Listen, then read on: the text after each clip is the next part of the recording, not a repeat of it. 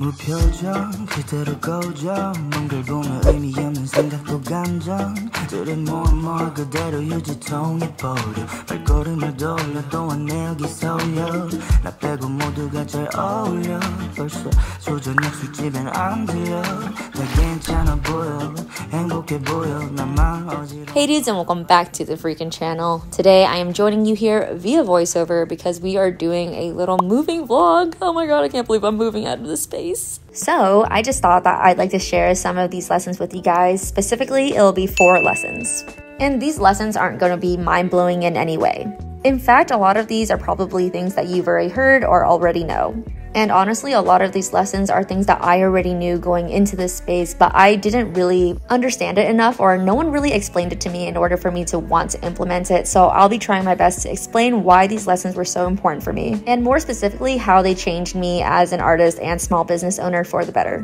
But, and that was a huge but, just how I like them. Before I share these lessons with you guys, I want to quickly talk about another type of learning I've been doing all summer long with Skillshare, who are very kindly sponsoring this video. Skillshare is the largest online learning community for creatives with a wide depth and breadth of topics ranging from illustration, graphic design, photography to music, marketing, and even productivity. Skillshare classes are taught by industry experts to share their tools, techniques, and professional journeys with the members. And there are classes in countless categories, ranging from beginner to advanced, so members can go from dabbler to pro in just a matter of hours. Personally, I love using Skillshare to just help me be a better small business owner, because in truth, I'm just out here winging it, and taking some classes from industry experts is just incredibly helpful. Personally, I've been looking to improve my YouTube skills over the summer, so I've been taking Marquise Brownlee's class on YouTube success. Like, why not just learn from the best, right? And the best part of this offer is that the first 500 people to use my link will get a 1-month free trial to Skillshare, so if you want to try out any course, anything you want, it's absolutely free. And thanks again to Skillshare for sponsoring this video. Number 1 on this list is manufacturing and product development. Up until I moved into the studio, I was basically making everything from home, sticker sheets, die cuts, even small prints I was just starting to get manufactured. As a really teeny tiny business, I was really concerned with having too much inventory and wasting money on products that I wasn't sure was going to be moving anywhere. And also, quite honestly, I was just so horrible with project management that I had no sense of idea of how to plan a drop properly. The idea of planning a drop more than 2 weeks ahead of time was unfathomable and also really, really daunting. There's something about having a really far away due date that makes me really scared. I prefer working in really close due dates. And so with that kind of preference, it was really, really hard to imagine how I could manage manufacturing. The idea of having to sit down and ideate and draw ahead of time was, not to be so Princess Bride about it, but inconceivable.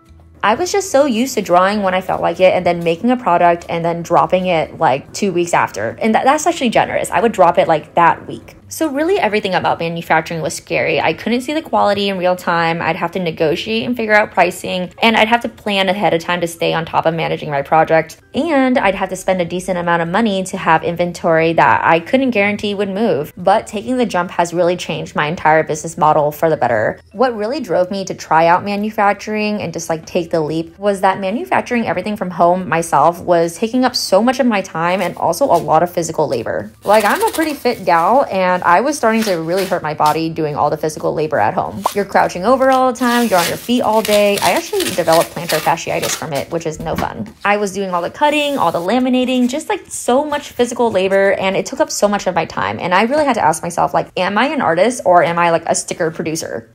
So once I took the leap, I found that manufacturing actually forces me to create a lot of mini deadlines for myself, which is a lot more helpful for me. I have really bad ADHD and executive dysfunction, and having mini deadlines is actually so much better than a deadline that's really far away, and definitely better than a huge deadline really close up. It's almost like the kind of situation where you kind of just do it and then you learn along the way. Of course, you can look up videos and learn how to do it before you jump into it, but there's no better way of learning than just doing it yourself and reaching out to manufacturers and trying your hand at negotiating. And to be honest, negotiating is really easy because manufacturers want to work with you. You guys are doing business with each other, so it's all about asking for samples, finding people who are easy to communicate with, and then just like comparing prices and telling your manufacturer that you like, hey, I got a better quote somewhere else. Can you work with me on this price? So if you're thinking about it, just like try it out on like a fake product or a product that you're trying to make right now to just get some practice. And once you do it one time, it's so easy to keep doing it. Also, the fear of cost has really gone away because I realized that manufacturing actually doesn't cost that much more, especially if you calculate your labor costs. I find that my time is most valuable thinking of ways to improve the business and also creating new art. So spending more money to free up that time is invaluable and well worth the investment. If you have more restrictions, like you need a lower MOQ or you don't have that much money to spend, it just means that you need to spend a little bit more time finding a manufacturer that's right for you. Finding a manufacturer is really not that hard, I promise you. We all have Google, and price comping is basically just asking for quotes and seeing what's up. So the steps to manufacturing really are: you make your product, you research manufacturers and ask for quotes. Once you find a few quotes that you like, then you ask for samples. Usually they're free and you just have to pay for shipping. Then you receive your samples, you test them out, and then you go with the manufacturer that you like the best. If you're scared of getting scammed, make sure you read a lot of reviews, and if that doesn't give you peace of mind, then make sure you pay with like a credit card or PayPal, where it's easy to get your money back from a scam. And while we're on the topic of expenses, let's move on to the second lesson that I learned, which is reinvesting is absolutely crucial for growth. And yes, I know we hear it all the time. It's kind of like an oh duh situation, but it's one of those things where it doesn't really hit until it hits. But no one ever talks about how scary it is, especially at the beginning, and it feels like you're starting with nothing. Literally, if you have no chunk of capital at the beginning, it's just so scary. It wasn't really until I moved into this space and got really serious about my business did I realize that it's really not so scary if you do things really slowly and you write everything down. As my business slowly grew in the studio, I realized having bad tools and not enough space just really bogs you down and actually costs you more money in terms of potential money. Lack of efficiency slows you down in an almost exponential way when it comes to business. So when it comes to reinvesting, it doesn't mean just buying everything that's super nice right off the bat. It's all about sitting down and figuring out the pain points in your business. What specifically is really slowing you down the most, and of those issues, which is most easily fixed? Once you figure out which one is in the Venn diagram of worst issue plus most easily fixed, then you know where to put the money that you do have available, and that will be your largest return on investment. Which also means that you need to keep really good track of all your expenses. It is absolutely crucial. If you don't know how much is coming in and coming out, then you don't know how much you have to spend. And girl, trust me, I know firsthand that it is really daunting to look at your money like that. But it's so important, and honestly, once you do look at it, it is incredibly freeing to know exactly what you can do and what you can afford for your business. For me personally, the first two things that I reinvested in was for manufacturing and also for an editor. Otherwise, we would never get YouTube videos. And for the third lesson that I learned, which again might be another really obvious one, but it just didn't really take root, or I didn't learn it for myself until I got into the studio space. And also, I feel no one ever really explained it to me in a way that resonated with me, so I just never believed them.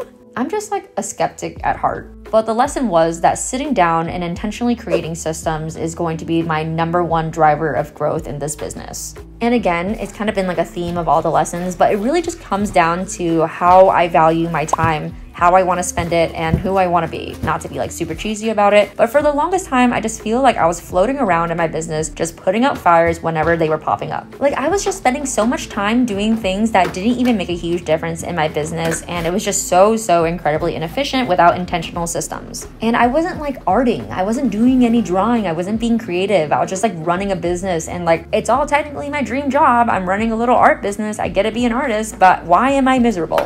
Sitting down and figuring out all the main systems in your business, like manufacturing or paying taxes or creating a design process or even convention prep, frees up so much of your mind so that you can think about important things or even just think creatively. I was always just spending so much time thinking about my business that I never was able to sit down and just be creative and find myself as an artist, quite honestly.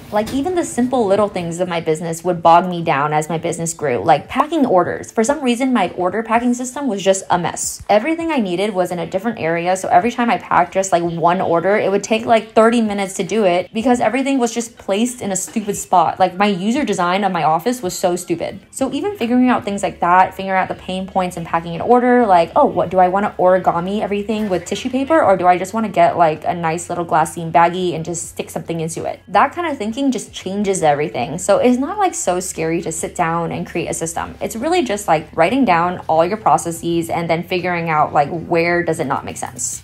And last but not least, and this is one that everyone and their mama is always saying, but comparison truly is the thief of joy. Not to be so cheesy, but it really is. Like, it literally steals your happiness. And in the world of social media, especially as an artist, especially as a business owner, because that art is going to be what's making you money, there is just like a huge difference between market research and then obsessing over other people and then feeling bad about yourself. And the way that I learned to combat this is to spend less time on social media. And I know that sounds so stupid, like everyone knows that, but I used to think that social media was part of my job. Like I had to know exactly what was going on all the time. I needed to know what everyone was posting, but that's just not true. Sure, it is nice for social media trends if you're making like reels and stuff and you want to know what sounds are popular. If that is your strategy, limit it to like a certain amount of time a day, like 30 minutes of scrolling just in the reels and figuring out what sounds you want to use. But for me personally, I think that creating like my own reels, not knowing what anyone else is making, is so much more creative and also better for my mental health. I also like not knowing what other artists are drawing.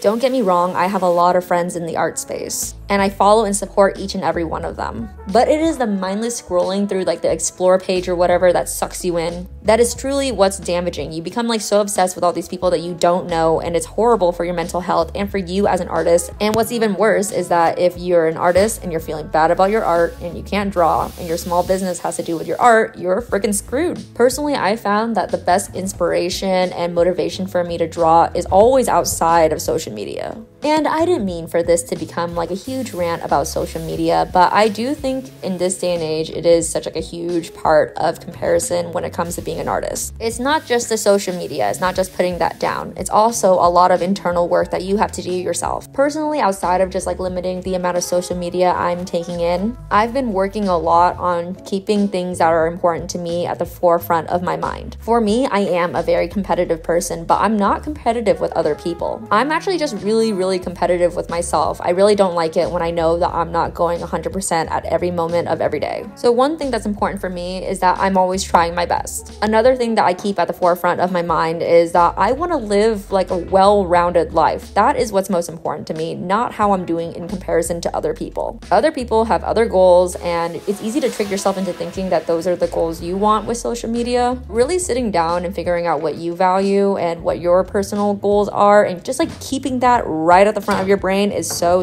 helpful. Like, it's so easy to trick your brain into thinking that it wants things that you don't truly want. So just like trick it back the other way. Just figure out what you like and just keep it right at the front so you don't get tricked. Like a few months ago, I tricked myself into thinking I wanted this like flashy vintage car, when in reality, like when I came back from freaking La La Land, I came to the reality that I hate cars. I don't like driving. I also don't like being very flashy. So like, what the hell was going on there? And I feel like that's probably enough yapping for this video, and that's the last lesson I had anyway, so I truly don't have anything left to say. But again, thank you so much for watching this video and all my other videos if you've seen them. Like, a day doesn't go by where I don't realize that I only have this life because of you guys and because of the people supporting my art. So truly, thank you so much. And I know I'm a big complainer, but just really know I am very grateful. I'm just also a huge complainer. I'm so sorry. But anyway, again, thank you for watching my video, and I'll see you guys next time. Bye! Don't keep me down. Don't keep me down. Don't keep me down. 무표정 그대로 고정 뭔걸 보면 의미 없는 생각도 감정 들이 more 그대로 유지 통해버려 발걸음을 돌려 또한 내 여기 서려 나 빼고 모두가 잘 어울려 벌써 조저녁 술집엔 안 들려 다 괜찮아 보여 행복해 보여 나만 어지러운 건가 봐 바쁘게 지나가